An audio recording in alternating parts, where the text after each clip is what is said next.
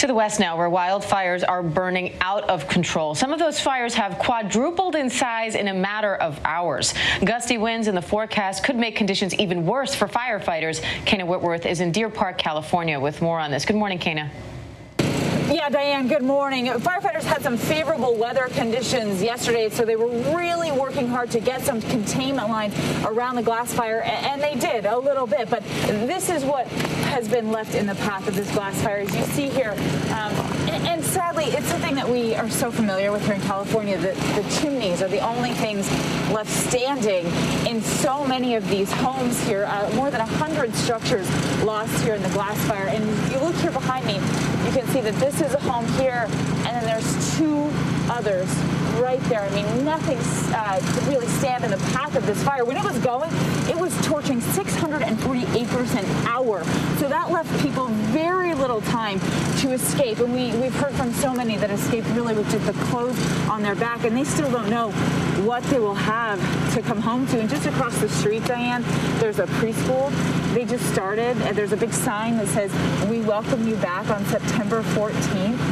So it's just really tragic to think about what is going on with people's lives and livelihoods. As we've also seen some of these iconic places in Napa Valley just torched. And of course, the fire spread into Santa Rosa. And the area that's burning here, it's a little hard to think about because we know this area is so familiar with fire, and these areas have been under evacuation orders time and time again.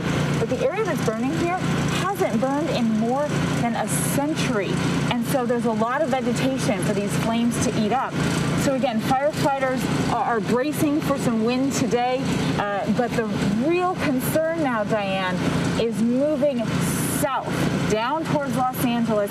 That's the concern for firefighters now. And some of these firefighters, Sam, have been on the lines here for months, and they're working in these long 48-hour shifts, and they've been away from their families. And we're seeing the worst fire season that we've seen in a century, and we haven't even hit peak fire season in Southern California. So, unfortunately, we might see a lot more of this in the months to come. Diane? Daunting, to say the least. Kana Whitworth for us in Deer Park, California. Thanks, Kana. Hi, everyone. George Stephanopoulos here. Thanks for checking out the ABC News YouTube channel. If you'd like to get more videos, show highlights, and watch live event coverage, click on the right over here to subscribe to our channel. And don't forget to download the ABC News app for breaking news alerts. Thanks for watching.